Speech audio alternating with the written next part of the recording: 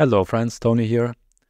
In this video now I want to add a search input in our project. So in the navigation I'm going to add a search, and as we type we are going to make a search for the tasks belong to this user. And I have prepared HTML here, and you can find that in this URL, so play.tinycss.com, and pass in this code.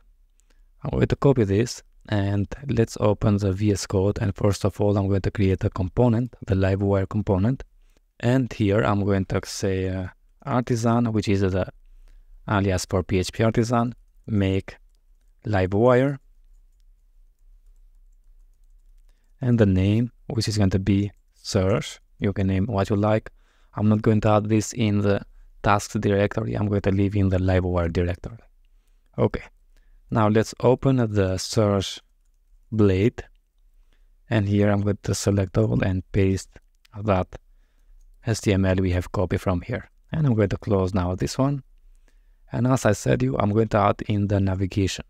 So for that I'm going to open the navigation which we have inside the layouts, the navigation blade. And yeah, here we have the logo, which is this one. Then we have a links. And after these links, I'm going to add a div. And in this div, I'm going to inject the Livewire component. So let's say Livewire and the name of the component, which is search. And I'm going to self-close this and let's save. Yeah, here is the search now. Maybe I'm going to apply also some classes to this div here. And I think, yeah, now we are more okay. So we have the input and the search results is going to be like this. We have a dummy data now. Let's start and work with search. I'm going to close the navigation. If I scroll up, in the input, I have added the wire model search. Okay, so when you copy that code, you have this wire model search. So we are going to bind this input in the search property.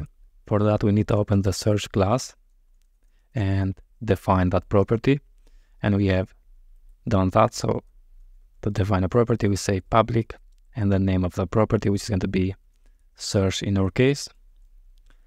And now as we type, I want to make a search, so I don't have to have a button here and when we click a button to search, but as we type we are going to search. For that, in the render I'm going to create a results, and it's going to be an empty array. It's very easy to create that. So, and then I'm going to check if, and let's use the string length. So string length of this search, if that is greater than not 0, because I'm not going to start immediately the search. I'm going to start if the search is greater than 2 characters. Okay. If that is true, so if the search, if we have type more than 2 characters, I'm going to make a search, and let's say now $sign results is going to be equal with auth user and tasks relationship, and we're going to use the where method, where, and search for the title in the title. So where title, it's going to be like this search, and we can say get or all. Okay, and then in here right now I'm going to add I'm going to use a compact.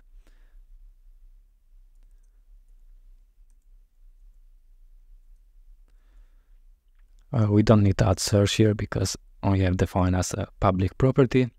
So we have results. And let's save this, and let's go to search blade now, and here I'm going to remove this dummy data, just leave one here, which I'm going to cut and make for each. So I'm going to make for each $sign search, sorry, not search, results as, what to say, result, and here paste that dummy data, which I'm going to remove this paragraph, just leave this one, which is going to be the title. Here I'm going to say to display the title. So $results result, single one title. Okay, let's save and let's see now. Yeah, we don't have results here on defined variable results. And let's copy this and see why.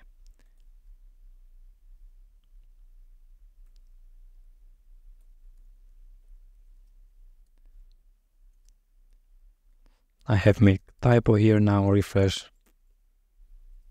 Yeah, but if we type right now, nothing is going to change. We are not going to make, Livewire is not going to make a request as we type. And we have learned that. So if I open the Livewire documentation and let's get started. Okay, so here I have navigated directly to the wire model. So you can go here in the HTML directives and we have a wire model. So Livewire makes it easy to bind a component properties value with form input using the wire model. Good. But what I wanted to show you is why isn't my component live updating as I type. So if you try this in your browser and are confused why the title isn't automatically updated, is because Livewire only updates a component when an action is submitted, like pressing the submit button, not when the user types into a field. And if we scroll down, we can say live. We can see here we have a live updating. So we need to add this live modifier in the wire model. And let's do that. Let's go to search and let's add dot live modifier. Now if I save that and come here, network, let's type something here. One, as you can see, as we type, it's going to make a request. And that's it, good. So let's search, for example, for this one. And I have made again a typo in the search class, not tasks, like this. Refresh. And now I'm going to copy this and paste it here. Nothing is going to change. We need the exact title and then it's going to be here, as you can see. So just let me zoom it a little bit.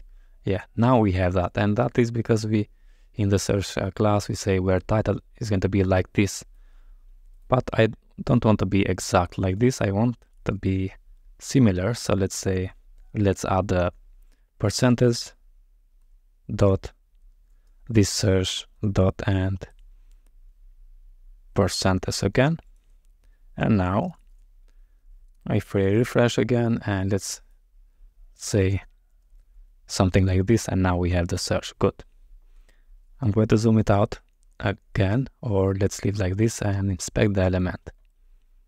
Go to network and let's close, let's clean and let's type. So as we type, we make a search, but I don't want to make a search every keystroke. So what I want is, for example, for 50 milliseconds to make a request.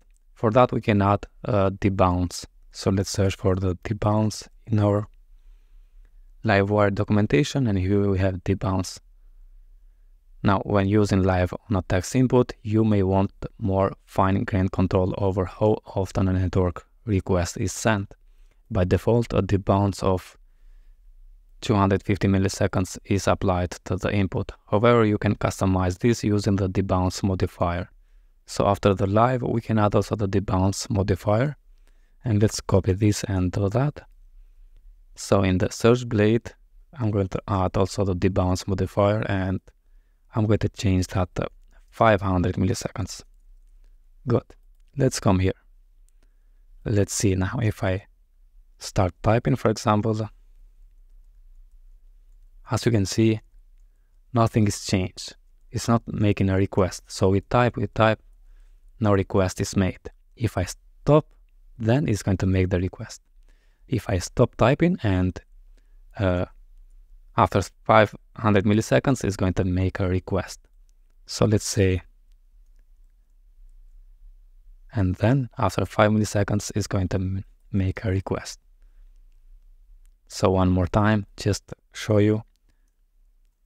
After 5 milliseconds, it's going to make the request. Now, if you like that, okay, but I want not to wait when the user is finished and then wait for 500 milliseconds and make a request. I want to make a request after 5 milliseconds, even if the user is typing here. Okay, for that we can use the throttle. So throttle input, so as started previously, when input debounce is applied to a field, a network request will not be sent until the user has stopped typing for a certain amount of time. This means if the user continues typing a long message, a network request won't be sent until the user is finished. And we don't want that. In this case, you can use a throttle to signify a time interval to send a network request, and we can say just instead of debounce, we can use throttle. And in this example, as a user is typing continuously in the title field, a network request will be sent every 100 milliseconds, or what you can add here. So instead of the debounce, I'm going to use throttle and save. And now let's see the difference. Let's say as you can see, as I type, it's going to wait for 500 milliseconds and it's going to make a request, and that's it, what I want. Okay friends, that's it all about this video. So let's try one more time, and I'm going to search for this name. So I'm going to say, and here we have the results. Good.